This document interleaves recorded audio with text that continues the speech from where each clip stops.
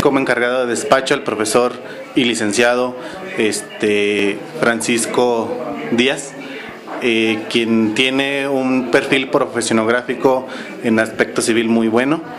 Y pues de hecho él ahorita tiene la encomienda, ya se está trabajando para la participación en lo que es nuestra belleza Durango, y se está trabajando también en lo que ya es la próxima feria de Nacional Durango 2011, también donde estamos siendo invitados para participar en la elección de reina y en la participación de carros alegóricos. Entonces también ya él trae unas tareas específicas.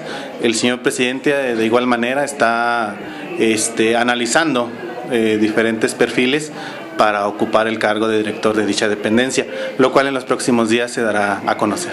O sea, él se encuentra, digamos, de manera provisional. Así es, es encargado es responsable ahorita de manera provisional.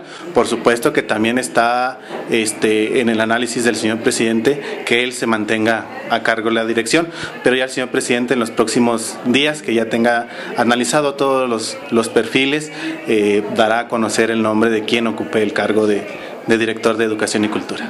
¿Desde cuándo tomó posesión del cargo esta persona, Francisco Díaz? Inmediatamente, el mismo día que presentó su renuncia el exdirector de educación y cultura. Los proyectos que se tenían, independientemente de que son las ferias, seguramente había otros proyectos, según lo decía el exdirector, ¿se les está dando continuidad?